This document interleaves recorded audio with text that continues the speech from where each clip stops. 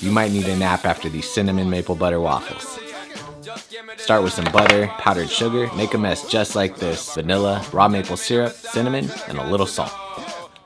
For the waffles, separate the egg whites and put the yolks in a separate bowl. Then we're going to whisk the whites until the peaks form. To the egg yolks, add milk, cinnamon maple butter, and vanilla extract.